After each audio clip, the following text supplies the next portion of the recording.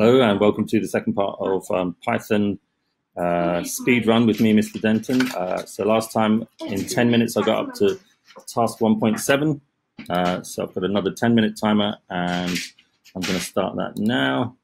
And then I'm going to go on to the next one. So primarily we were looking at using input, maybe doing a bit of string manipulation. Given a 2-digit integer, print its left digit and then its right digit. Okay, well, this is pretty simple. If you can remember your whole number division and your, so A whole number division 10, that's going to give you the first digit, and then A mod 10 should give you the second digit. Run that. Oh God, my face is in the way. Okay, so 78, 7 and 8. Nice. Okay, nice one.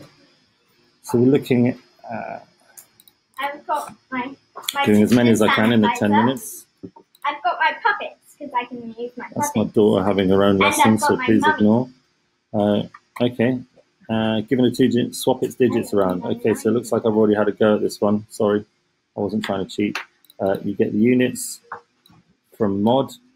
You get the tens using whole number division. That's the 2. And then you just spin them around. Make sure you set it as a string, and then that should work. Just gonna put my zoom. Everything's too many notifications popping up. Okay, so if I run that, yeah, there we go. Bob's your uncle, Francesca's your uncle's girlfriend.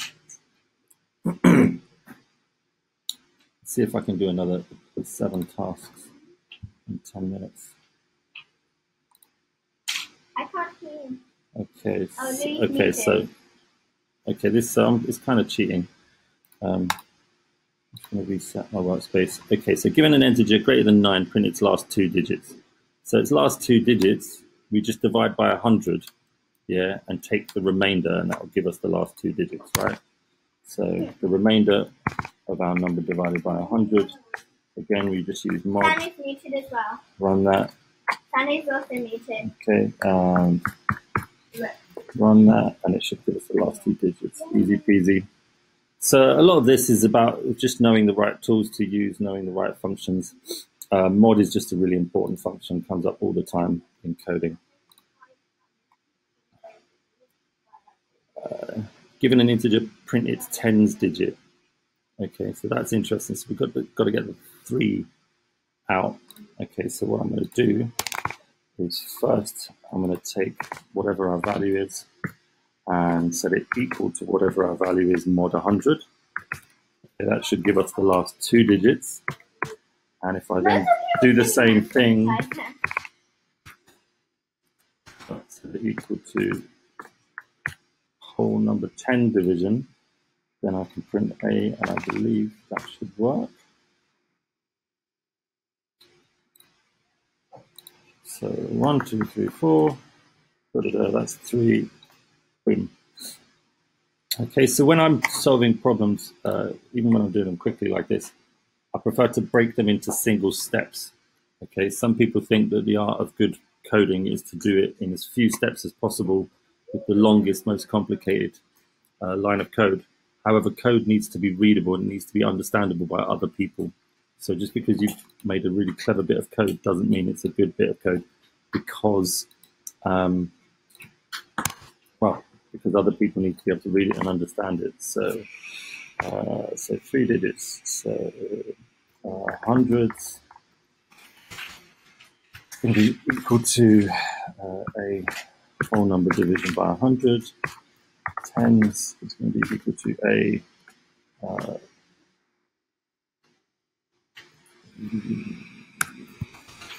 what is it going to be equal to? Maybe I should start from the end.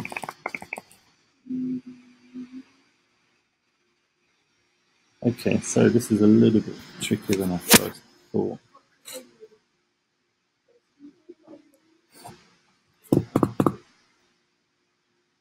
Okay, so units equals a. Okay, so a mod 10 will give us units, and a equals a minus units.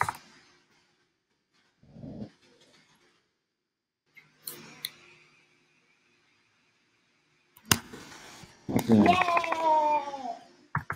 Hundreds equals a 100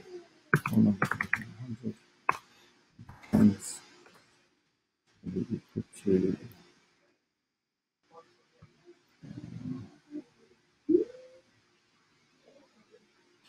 let's get to a mod 100, and that should give us 23, and then whole number divided by 10 should give us the tens, and then print units plus hundreds plus units plus hundreds plus tens. That should fit. So then 1, 2, 3. I'm sure there's better ways of doing it, but I'm trying to go a bit quickly. Okay, 3 minutes left. I only managed to do a few different tasks. 10.6. Okay, given a positive real number, find its first digit to the right of the decimal point. Okay. I don't know. Yeah. Strawberry ice cream would be hard to jump into though. Okay. Yeah, the chocolate pudding would go everywhere.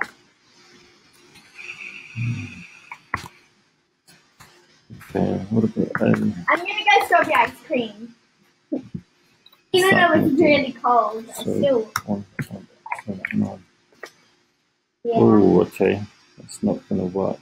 But then the ice cream would melt if it was a hot day. Not gonna work either, right?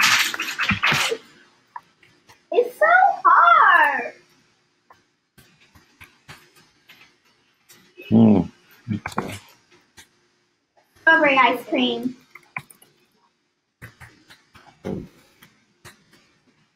Yeah. Boom, nice.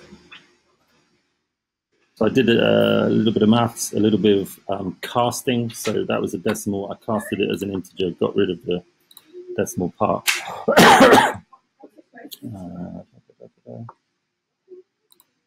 Okay, last one. Got 2 minutes. Well, maybe not last one. Maybe I'll do 2. Okay, a car can cover a distance of n kilometers. Okay, all right. So n per day. N per day. So miles, days. So miles and I don't know, what do we call that?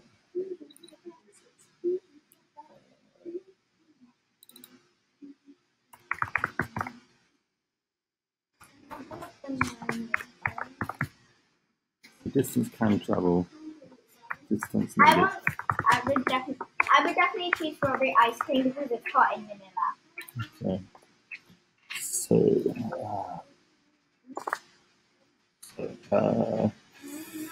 we've got to mod it. Yeah. So divide. Days equals distance needed divided by whole number divided by distance we travel. And then something like if there we go. So if distance needed mod distance can travel not equal to 0. Not equal to 0, then we've got to add another 1. Then What did you say? okay, let me print those. That's a bit. So 700 miles a day.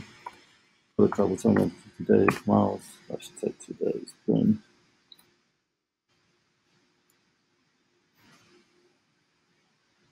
Okay. There we go. Okay, that was my 10. Oh, yeah, I've got to stop that. No. Okay, so that was my 10-minute Python REPL.it speedrun challenge. As you can see, I managed to do 7 of the numbers tasks, one of which I think I achieved slightly. Anyway, I hope that was interesting or useful to you.